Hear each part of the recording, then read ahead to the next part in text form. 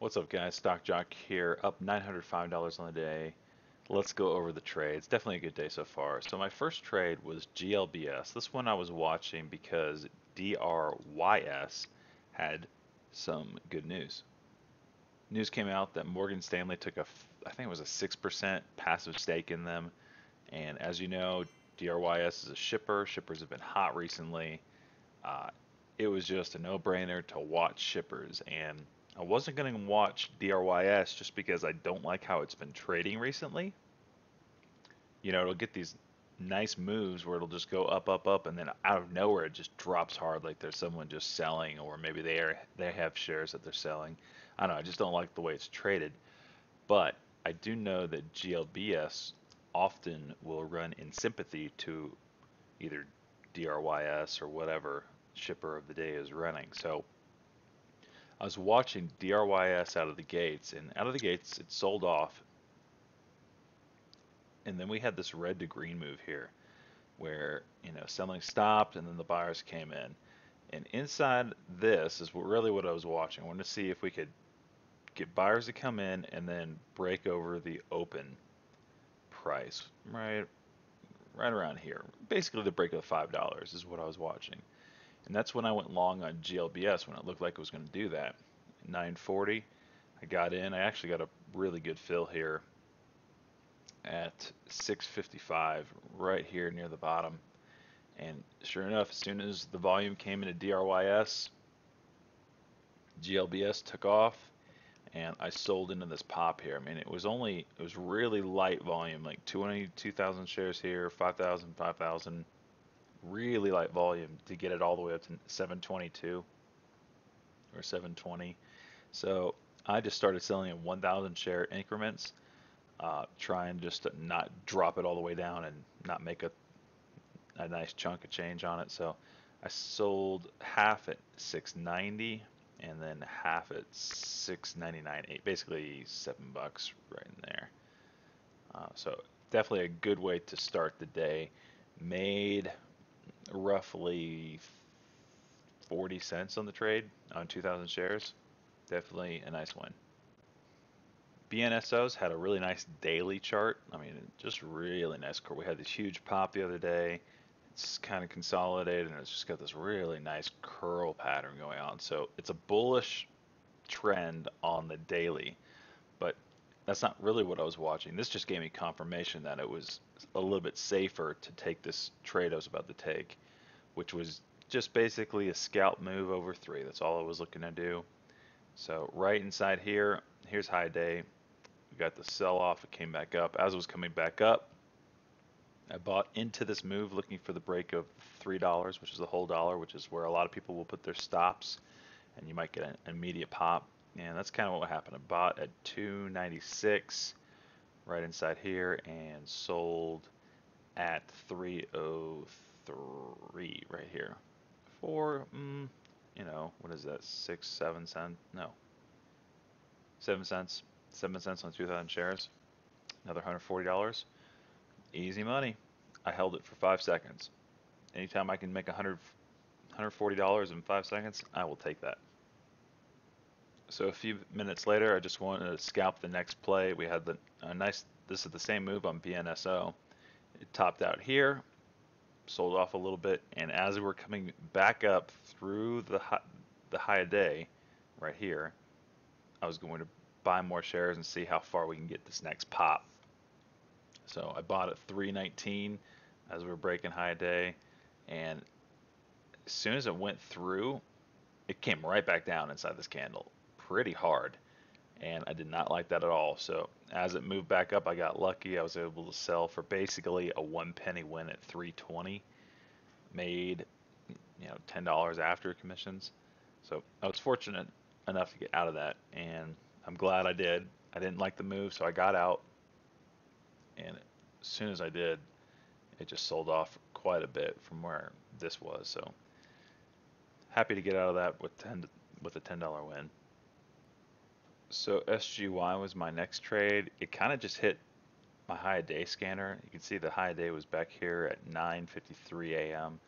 Kind of sold off, and it was just kind of trickling up.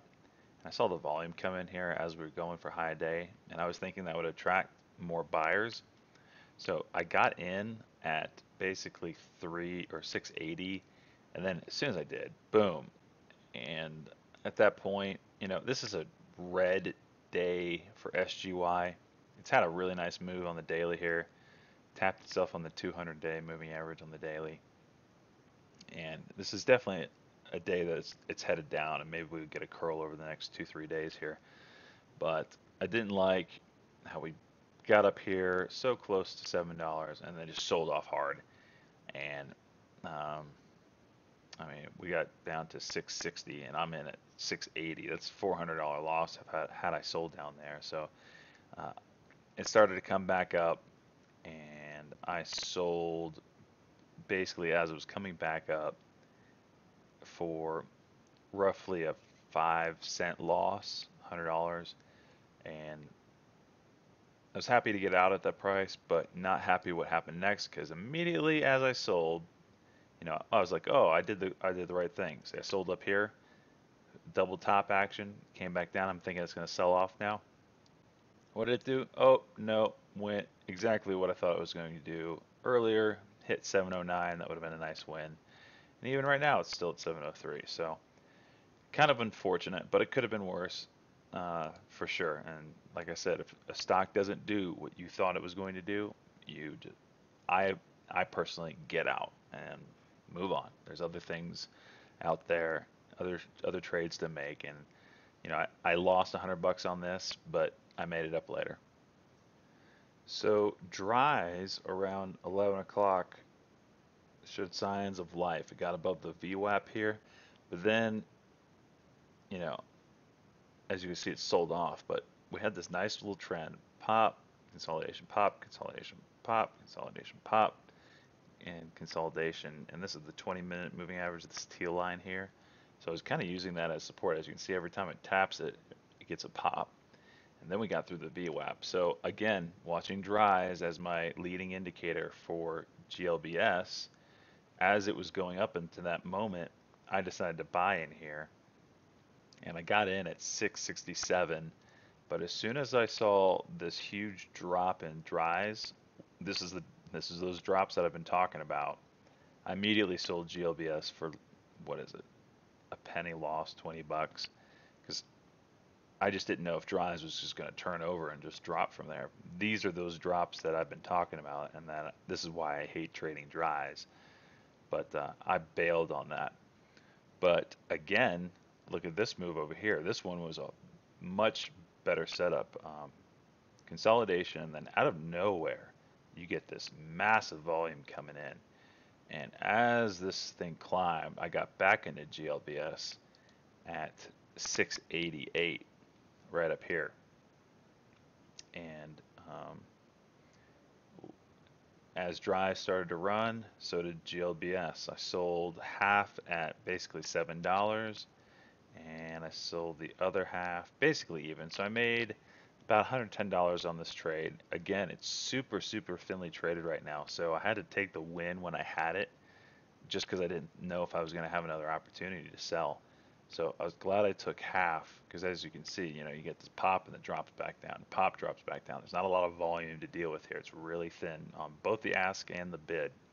So glad to make about $110 on that trade, and moved on.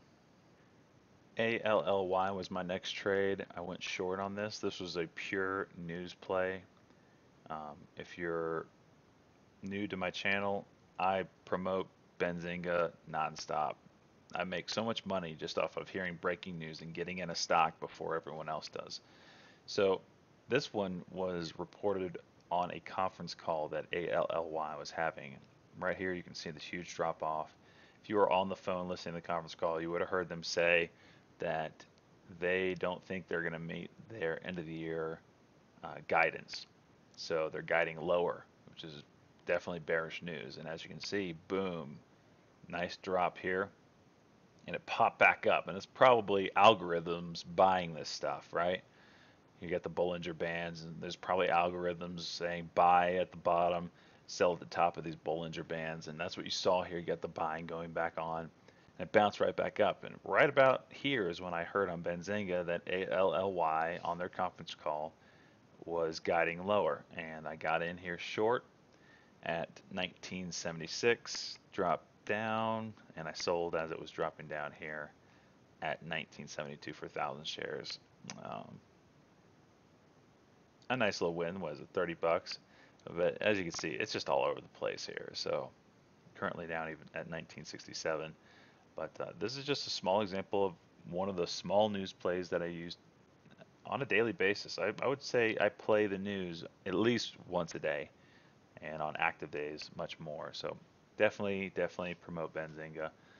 Look down in the description of this video for a link to Benzinga. Use the coupon code StockJockAT at checkout for, I think it's 30% off your entire order. So even if you want to try them out for a month, or if you want to take a year subscription, definitely worth it. So that's where I'm at right now. Done for the day, 9:05. Maybe we see what the heck's going on over here at NVCN, but 9:05 is probably where I'll end today. I'm happy with that. If you have any questions, please find me on Google Hangouts at StockJockAT. That's my Google Hangouts name. I answer any questions you may have about trading, and definitely try to help people out make money. That's definitely what I'm here for. Also, check out the chat room that I'm in. Chat rooms are huge resources to finding out what's going on in the market today, what the big boys are trading, and uh, definitely one that I promote is in the link in the description down below. I highly recommend them, and hope you all have a great day, and I'll see you in the next video.